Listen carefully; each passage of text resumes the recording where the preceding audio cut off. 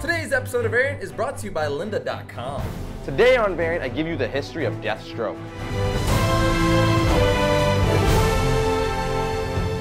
Welcome to Variant, where we love comics more than I hate making a hot dog only to realize I don't have any mustard or ketchup. I'm your host, Arris.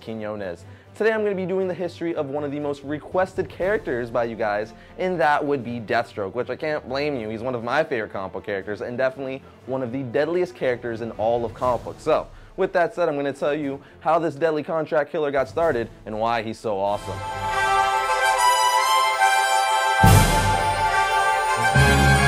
Deathstroke was created by writer Marv Wolfman and amazing artist George Perez, and first appeared in issue 2 of the New Teen Titans in 1980. He was originally known as the Terminator, or Deathstroke the Terminator, but with the making of the popular Terminator movie franchise, which came out 4 years after Deathstroke's creation, the name was abandoned to avoid the possible confusion. So now he's simply called Deathstroke, although sometimes people still call him Deathstroke the Terminator. I'm actually glad they changed his name. I personally think Deathstroke sounds way cooler all on its own. As for his comic origin, well, it goes a little something like this. At age 16, Slade Wilson was determined to enlist in the US Army, so he ran away from home and lied about his age to be in the Army. He soon showed talents and skills in guerrilla warfare, far superior than any other soldiers in the Army, and was quickly promoted over and over by his superiors. After a while, his outstanding reputation landed him under the wing of Adeline Kane. She was an instructor who became one of his superiors and eventually his wife. Slade trained under his future wife and quickly amazed her, demonstrating he was an expert in combat and had impressive talents and skills. Slade mastered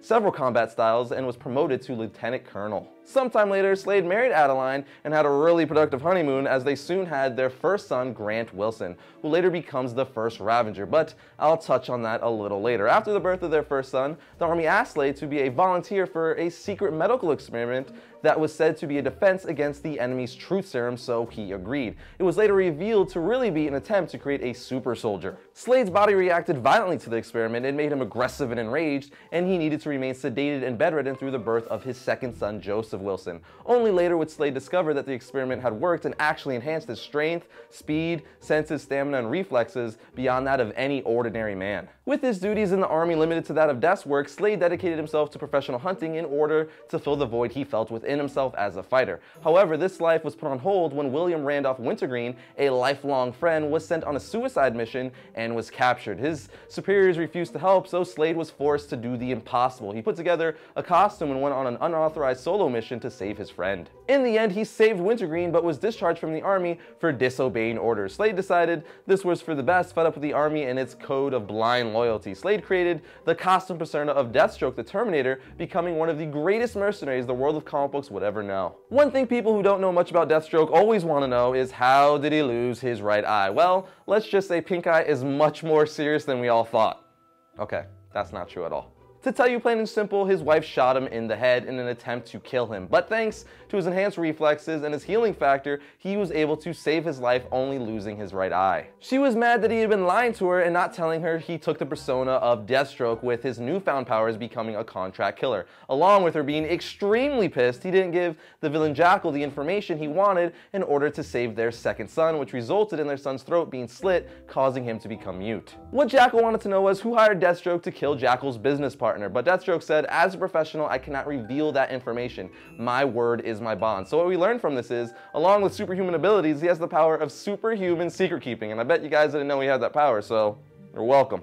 As for Deathstroke's personality, depending on the writer, Deathstroke can be a violent, gun-wielding mercenary not afraid to kill, a likable anti-hero, or just another hired gun meant to fill in comic pages. His character is molded by a certain code of ethics that may change at any given time depending on the situation of his life. When his code is stricter, he can become one of the good guys, while other times he can almost completely throw his honor out the door and do something as cold-blooded and senseless as destroying an entire city, like the destruction of Bloodhaven in the Infinite Crisis story arc, or even murdering a group of teenage mercenaries. Deathstroke is most commonly known as a Teen Titans villain, beginning when his first son, Grant, who I mentioned earlier, received superhuman enhancements from Hive, which is a supervillain organization. Grant then dubbed himself Ravager. He accepted a contract from them to kill or capture the Teen Titans, but failed and ends up dying, at which point Deathstroke agreed to complete the contract for him, which is actually the first story for Deathstroke and the first appearance for him in the New Teen Titans issue 2. The Ravager mantle would later be taken over by Deathstroke's daughter, Rose Wilson.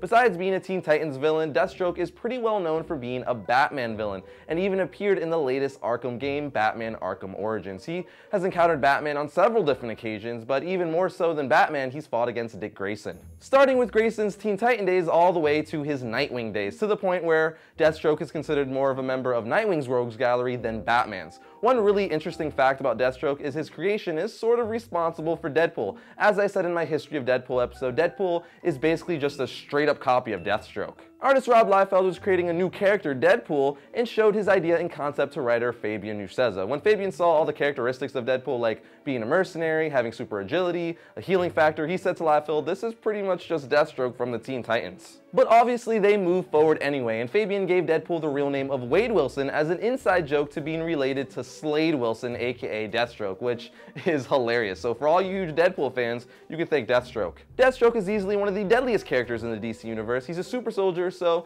he has every ability you would expect that comes along with that. Super strength, speed, endurance, and intellect. His body heals from injuries much faster than any normal human. One of his best abilities, I think, is he can think 9 times faster than most humans, which allows him to calculate and strategize in combat extremely well. So all that, along with having enhanced senses, reflexes, agility, being an expert marksman, soldier, and combatant, makes him one man you really wouldn't want to mess with, and a pain in the balls for any hero. Now, with all that Deathstroke info in your head now, you probably want to know what are some good Deathstroke comics to read, and as always, I got you covered. You have World Tour 93 that takes place in Deathstroke the Terminator issues 27 through 34, the New Teen Titans issue 2, Deathstroke the Terminator Full Cycle, City of Assassins, which takes place in Deathstroke the Terminator issues 6 through 9, Identity Crisis issue 3, Nightwing Renegade, New Teen Titans The Judas Contract, and Trial of the Terminator and Tales of the New Teen Titans issue 53 through 55. Those should be enough to get your Deathstroke fix.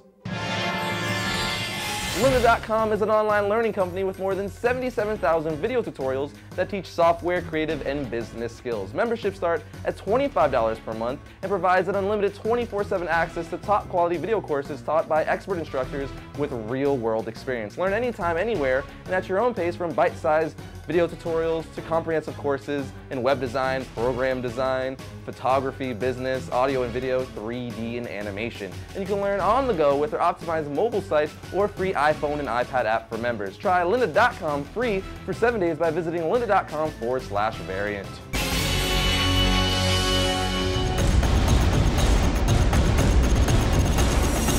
First up for Wednesday, February 5th, we have Wolverine issue 1. Wolverine has something to prove before he can take on Sabretooth again. Next, we have 5 Ghosts issue 9. It's Lost Coastlines part 3, and a dark shadow from Fabian's past closes in. Here we have Detective Comics issue 28. The Scarecrow makes the ultimate bid for control of Gotham City citizens, but why is everybody so happy about it? Nothing is as it seems, and the strange gets stranger in Gothtopia part 2 of 3. Now we have Earth 2 issue 20. Superman's plans for Earth 2 finally come to light as Batman, Hawkgirl, and Red Tornado join a new ally who could turn the tide in the war with Apocalypse. And finally, we have Forever Evil issue 5. With everything to lose, Lex Luthor and his Injustice League raid the stronghold of the crime syndicate with consequences so devastating the DC universe will never be the same. Well, that brings another episode of Variant to a close, but remember to like our Variant Facebook page to keep up with the show and all things comic related. You can also follow me on Twitter at twitter.com/Arris_Quinones. But that is it, and I'll see you all here next week when I talk about all things comics. You huge Deadpool fans, you can thank Deathstroke. Joseph Wilson. Only later would Slade discover that the experiment had worked. Fed up with the army and its code. I'm stuck on repeat.